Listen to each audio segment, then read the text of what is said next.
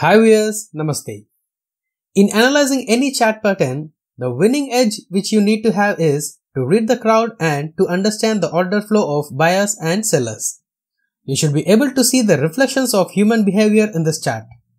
You should understand the sentiment that is behind the price movements.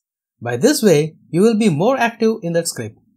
So, in this video, let us see what is the psychology behind the head and shoulder pattern and of course, how to recognize it, how to confirm it, and finally, how to trade a head and shoulder pattern. So, welcome to the world of GetTrading. Let us first see what is a head and shoulder pattern. You'll also know how to recognize a chart pattern after seeing this. In an uptrend, proper uptrend, that is, every swing is forming higher highs and higher lows. The price will form the continuation swing with another set of higher highs. Let us forget about higher lows for a moment. Now, the actual story starts here.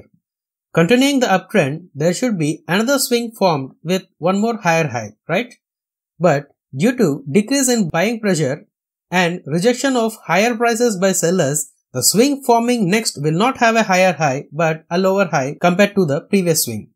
Now, the combination of these three swings is nothing but head and shoulders pattern. When this pattern is formed in an uptrend, it is treated as a trend reversal pattern. When this pattern forms at a major resistance level, it adds more confirmations. This is called first shoulder. Most people call it as the left shoulder. This is called as head, no confusions. And this we will call as right shoulder. These look like the person's head and shoulders. See? Now, let's dig more on the proceedings of this pattern. As you now know how to recognize this pattern, by seeing this, you will know how to confirm it. Okay, let's go back to where we started. The trend is up and going well. We can confirm this trend one more way by drawing a trend line.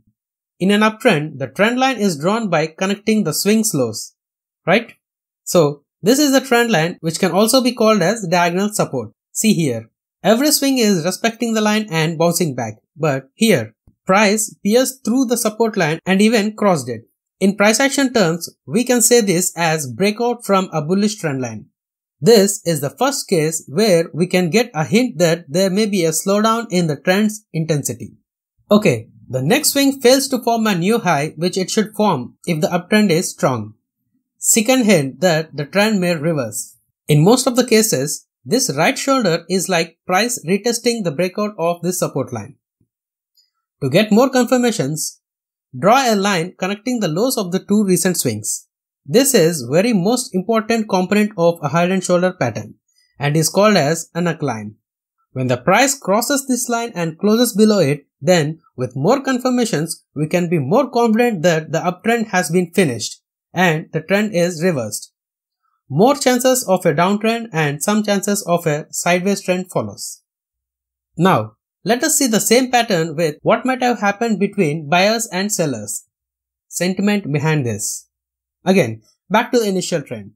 As time progresses, new buyers are jumping in seeing the trend and most of the traders who bought before are still holding, moving the price higher and forming a new high.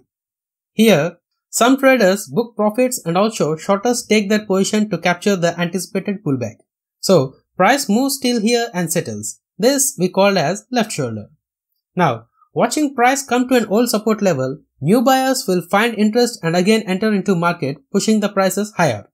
Shorters who have entered here seeing this up move exit from their positions, which adds more to this up move. Note here, all the buyers in this region along with the buyers entered here are happy with this move and so many are still holding their positions. Now, price makes a new high.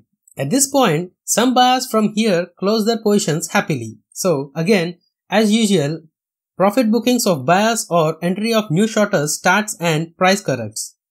Important thing to note here is, those people who know that the price can't go above this level will aggressively book their profits too. And again, most of the buyers will not be interested to buy from here. So, combined together, this pullback will be more as selling pressure increased. As a result, support line breaks and price plunges more, creating a new low which is below the support line. Many of the buyers here may still hold their positions anticipating up move again. This is called as head. Now, seeing the price coming down and treating it as a discount, few new buyers come in and try to push the price higher. Shorters here too book their position, which makes the price go up. But at this point, there won't be too much buying interest and so will fail to make a new high when compared to the previous high. At this point, buyers at left shoulder are at break-even and buyers at the head area are at small loss. Okay, with no new buyers, we can't say sentiment has been completely shifted yet, but we can say that the bullish power is fading slowly. Now, new aggressive shorters enter the market and even more buyers exit their positions, booking the profits, making the price fall. In most cases, the volume in this pullback will be more than the previous volumes as many traders of here exit their trades.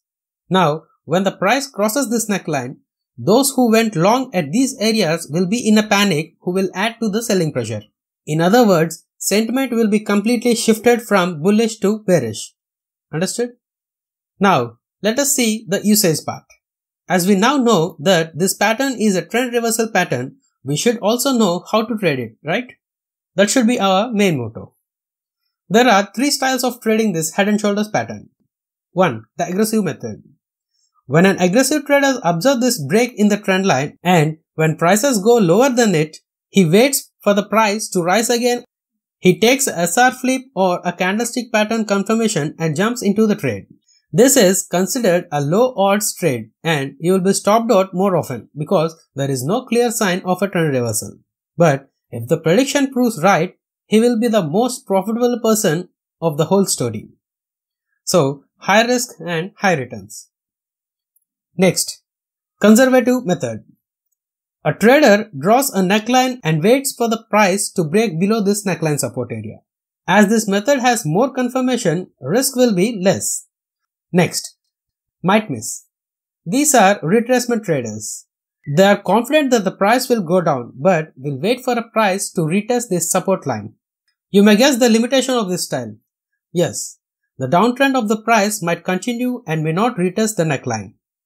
But again, these are the people who are happy to miss a trade but wants to get maximum profits from a trade. It's you who need to decide which style you take. For more obvious reasons, until you become a master of analysis, we suggest you to use this conservative method to trade this pattern.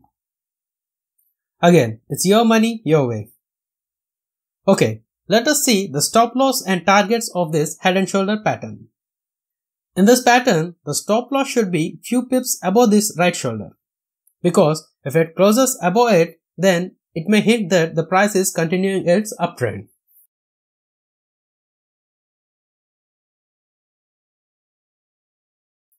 Next, target. The height of this head tip from the neckline should be taken as the target.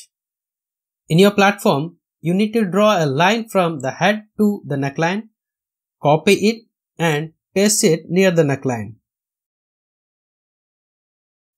The top of the line should be adjusted to the neckline and the price at bottom of this line will be your target. Okay. Lastly, there can be three ways this head and shoulder pattern may form. The retracement of the head can give equal low of previous swing, or its low may be higher than the previous low, or its low may be lower than the previous low, right? Only these variations are possible when we take this low into account. In other words, the neckline can be horizontal in this way, or inclined in this way, or declined in this way, right? Why I am showing this is the entry signal of the first two can fetch us good results if the price goes our way. But in this third case, the price may touch the neckline very far from the trend and you may not be left with more move after the cross of this neckline. So, in this case, it's better to draw a horizontal line of this low and when price crosses that low, you can consider it as an entry and take a trade. This Fyers is all about head and shoulders. The opposite of everything we saw will be the inverse head and shoulder.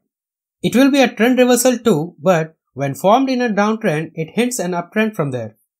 Please work out yourselves about this inverse head and shoulders seeing this video and taking everything opposite.